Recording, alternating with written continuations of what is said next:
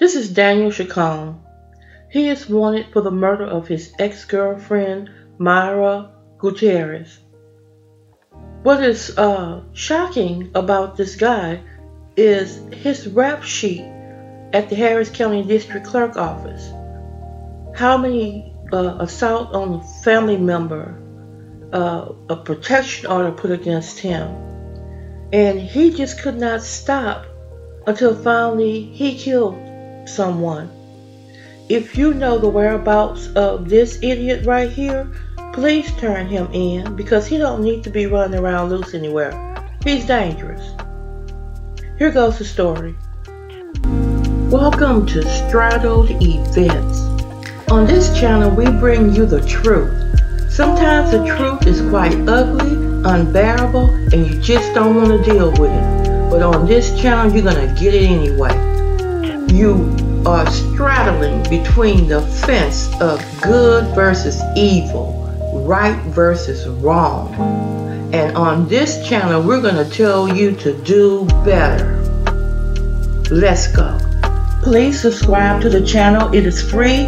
Like or dislike the videos. Thanks. A woman kidnapped in Pasadena, her body found in Southeast Houston. KPRC2's Rowan Balogan live tonight at the Pasadena Police Department with the very latest on the search. Rowan? Daniela Keith, investigators processing the vehicle the mother of four was found in this as we learn new information. Pasadena Police Chief saying officers responding to the former home the couple used to share together twice in September. Unfortunately, we lost our beloved mother of four, writes Jimmy Puente Jr. on the death of his mom, Maira Gutierrez. Her body found in a vehicle yesterday in Southeast Houston on Cedar Crest after she was allegedly kidnapped by her ex, Daniel Chacon. Pasadena Police Chief Josh Berger says police now searching for him. Was seen dragging a female who's the victim in this case, Maira Gutierrez, into a vehicle. It was her vehicle. And he had a gun in his hand. The chief says Gutierrez was visiting their 5-month-old daughter when police said Chacon forced her into her own vehicle. As you know, the suspect is currently charged with aggravated kidnapping.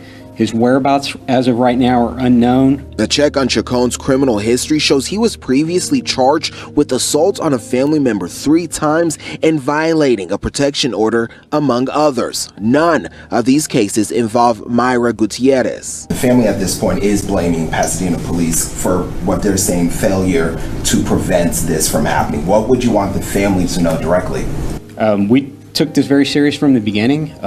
We, again, tried to connect with our, oftentimes family violence victims don't want to cooperate with police for whatever reason. And so we realized that. Berger said they referred Gutierrez to a local domestic violence advocacy group. But this case highlights how quickly these cases can evolve.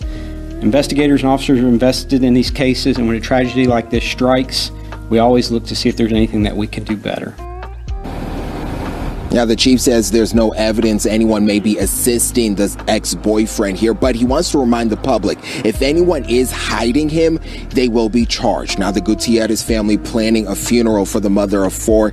We have a link of their GoFundMe on our website at clicktohouston.com. Live in Pasadena, Rowan Balogan, KPRC 2 News. So yesterday at 3823 Red Bluff here in Pasadena around 9:51 a.m., our dispatch center received 2 calls from 2 witnesses. Regarding a male assaulting a female in the parking lot.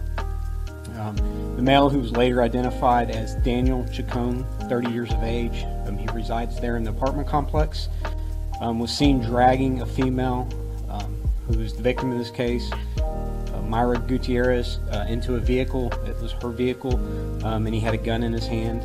Responding officers quickly entered the victim's vehicle and state national databases as stolen, and the victim as missing and endangered. Investigators got to work pretty quick after we got the information. Members of the Houston Police Department located the victim's cell phone, discarded along the roadway in the 7700 block of the Southeast in Houston, which is over in front of I call it the old YMCA over there if you're familiar with the area. And then a short time later, the victim's vehicle containing the deceased victim was located in the 5300 block of Cedar Crest in Houston by members of the Houston Police Department.